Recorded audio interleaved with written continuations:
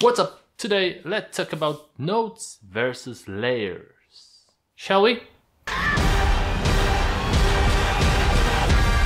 I'm turning dreams into reality. In the lab with the formula in chemistry.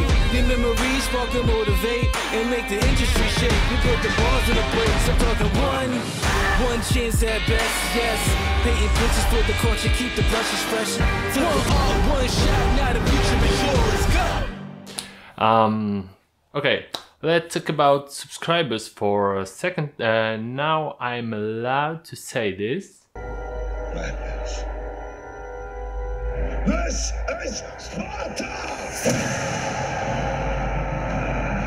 We finally hit the 300 subscriber mark. Thank you to you all. Without any of you, this wouldn't be possible. Let's get back to the subject. Layer-based system will be represented by analog device like layer projector, if you know what I mean. I try to show you right here. And the node based system will be represented by a lens filter. At least in my head, this is working that way. So if you have a layer-based system, basically what you need to do is build up the layer structure. And I was thinking about this projector that you can go see through layers with some information, and this will be projected to your screen. And if you want to add something, you have to get another see-through layer on top of it, and that will build up the whole image. The con in this system is that sometimes you have to duplicate the layers, which makes the stack bigger than it should be. So the coloring with layers, it's a little bit harder in my opinion. To apply the effect partially, it's very hard to do without duplicating the layers and to making the file that you work on bigger and bigger and harder to process by your computer. With nodes, on the other hand, you can play with the color more freely, channeling the input through the effect, like through lens filter, so to speak. And on the other end, you can combine different filters into one stream and through the output, which will be your final footage, right? So without multiplying the footage, you have the one footage, which from this perspective, you have your base footage. This is your input. You're putting through the filter in this visualization, and different nodes will act as a different filter. So you can put through filter and filter and filter and filter, and then you have the end output image on the other side. But this will work just like layers. What you can do differently, you can put your parallel nodes or outside nodes that will go bypass the whole structure. You can combine it in the end and send it out as an output of your footage, and you have only one base footage, and all this structure you can freely rejoin them. You can stack them together. There is plenty of possibilities to do with this kind of workflow. So what I noticed is that this way is less challenging to your computer. The work workload is lighter. From my perspective, this is what I like to do. Okay, let's see the example with nodes. And by the way, I'm totally biased towards nodes, as you probably already noticed. Okay, so let's get started. We've got the node window right here. This is our basic serial node. As I mentioned before, this is our input. This is where our footage is stepping into this structure.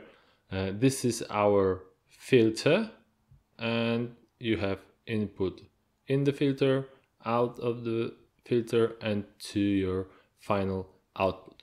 What you can do, you can add several nodes.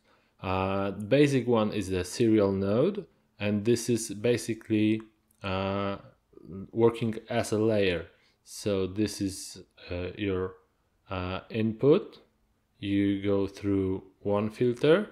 You have your output of that filter. So if I change something in this this particular filter, you will have your second node affected. So this filter, this node, is only seeing the output of this of this node. So you are working with processed image already. This is no different than layer-based system. Where this is more powerful is when you can create your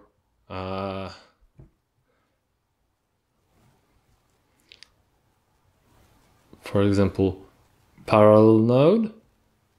So you have your nodes like this. So the original footage is split like with the prism to two different streams, but this is this is only one file size. So this is not something like layers that you have to duplicate the footage. Only you can channel it through different plays. Then you have ability to add serial node right here, and this is the joiner. Yeah, so this is acting like, okay, so now let's see. Now I can do only contrast here, right? This contrast is going through here, but this node is basically without contrast, your footage without contrast. So you have ability to make your highlights and shadows worked up here, and this will change only shadows with the lift slider. This will translate to here where you can go your gains to put them down, and this is only contrast on your original footage, and this is joined right here and output right here. So this is something that it's not impossible with layers, but very more challenging for your computer, because you have to duplicate the original footage and in one layer system apply this one, this effect, and on the other one apply this effect, and then somehow make the joinery to make this final image look like you want to be looking.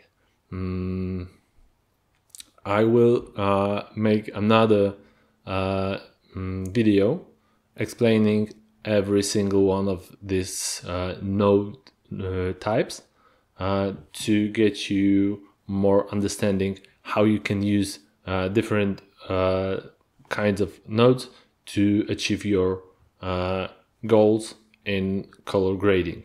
This video is meant to be focusing on color grading alone. So I will leave the Fusion tab for now. Okay, so hope you like it. So please, the usual stuff. If you like it, please hit the like button. If you loved it, please hit the subscribe button. And don't forget to turn on the notification bell to get notified every time I upload the new video.